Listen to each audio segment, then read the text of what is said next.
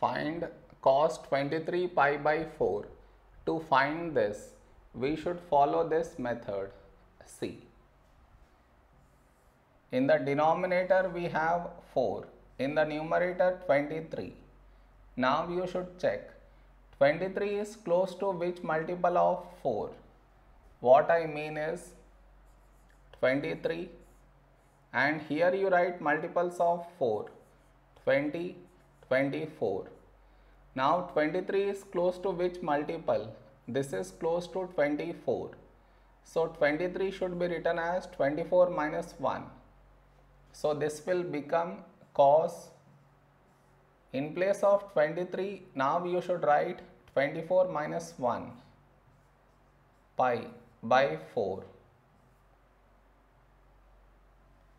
This is your step 1. Next, cos.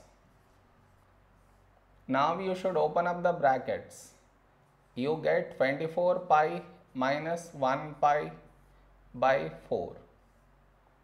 Now cos, in this you should split the denominator in this way. That is 24 pi by 4 minus 1 pi by 4. Next, cos. Now here you should cancel 4 ones, 4 6. So we get 6 pi minus this, no change, 1 pi by 4. Next, here we have pi.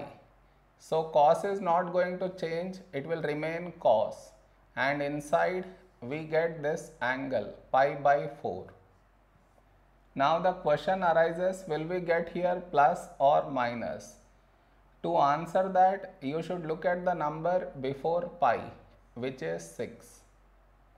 And 6 is even, and all the even multiples of pi, they lie in either in the first or in the fourth quadrant. So now to check which quadrant do they lie, we should look at this symbol. Here we have negative. That means angle lies in the fourth quadrant, and in the fourth quadrant cos is positive. So you put plus. So plus cos pi by 4 is 1 by root 2. This is our answer.